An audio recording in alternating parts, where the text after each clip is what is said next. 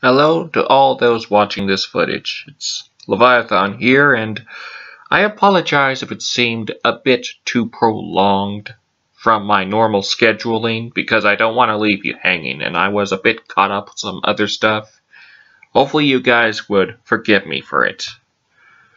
In this next footage, I will introduce you to a character known as Tyrannotaur.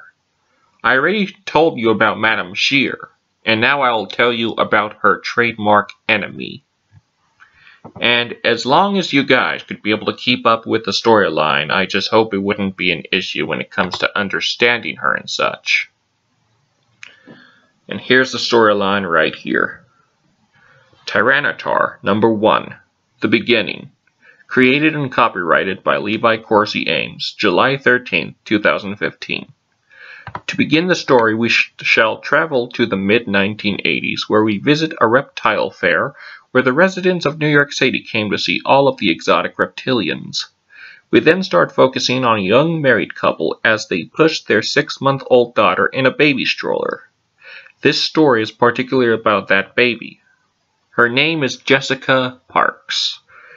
When they went to examine a large crocodile, the croc went close to Jessica for a better examination.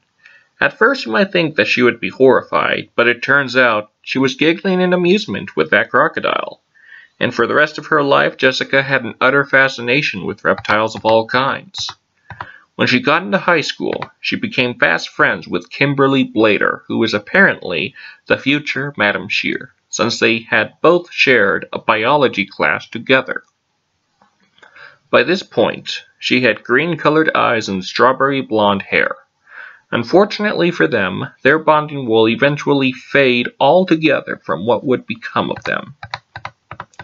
By the present day, Dr. Jessica Parks decided that she would have some kind of reptilian attributes in order to be as successful and unique as Kim.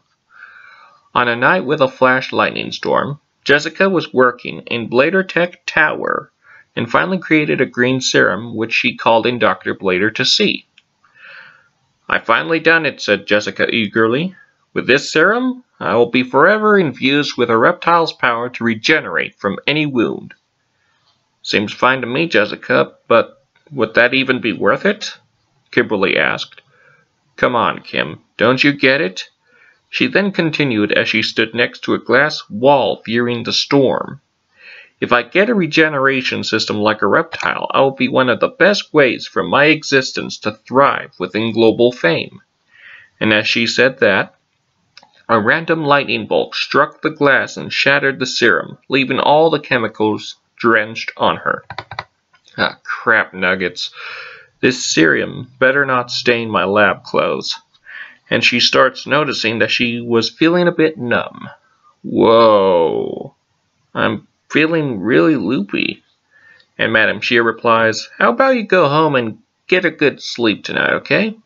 "Hopefully," Jessica answers back.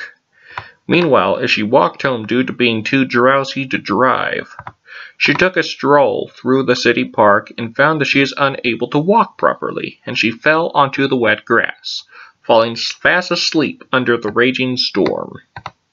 The next morning, Jessica awoke from the sound of a random woman screaming in shock. "What are you screaming at?" she asked. But when she found that her feet felt unusual, she realized that she had become 30 feet tall, had sharp claws and teeth, and possessed the legs and tail of a Tyrannosaurus. She gasped in shock. "What has happened to me?" And she then remembered.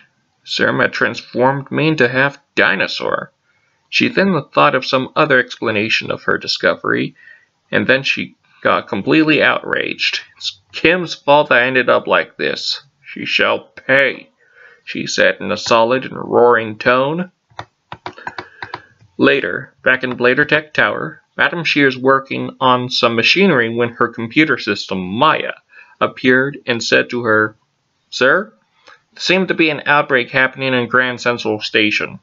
"What kind of outbreak?" asked Kim. "It appears to me that there are a swarm of reptiles attacking the people there," Maya answered back. Kimberly then realized that something bad happened to Jessica. "Okay, Maya, activate the transporter to Grand Central Station," she replied.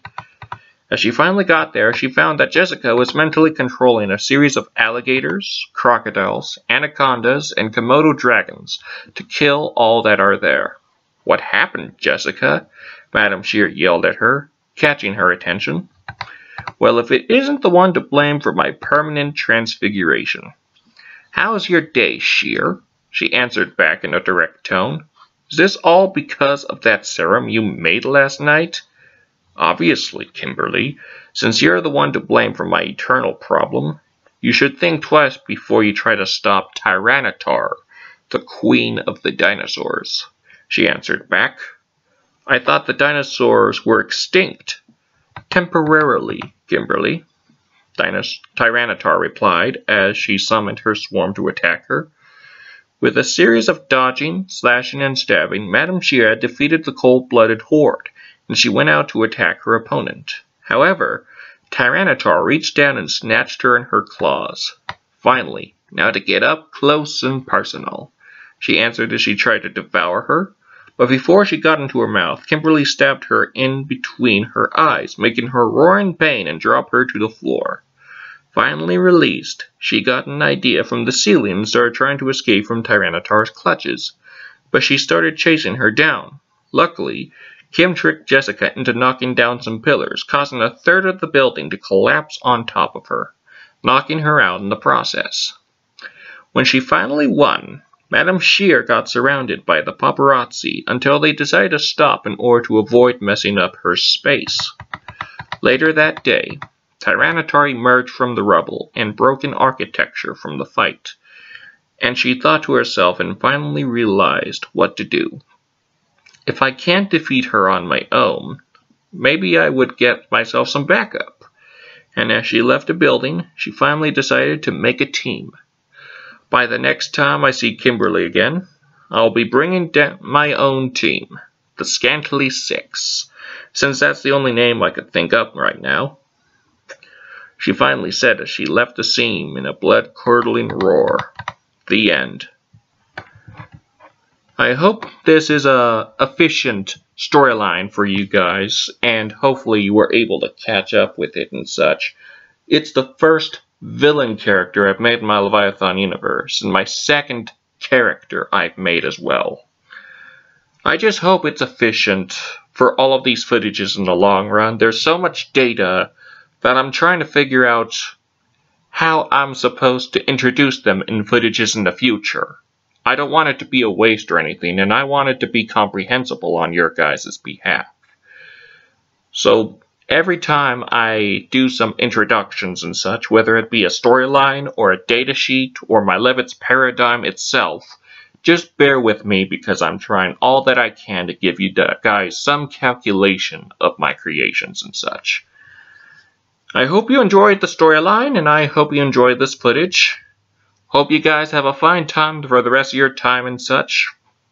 And until next time in Leviathan, end transmission.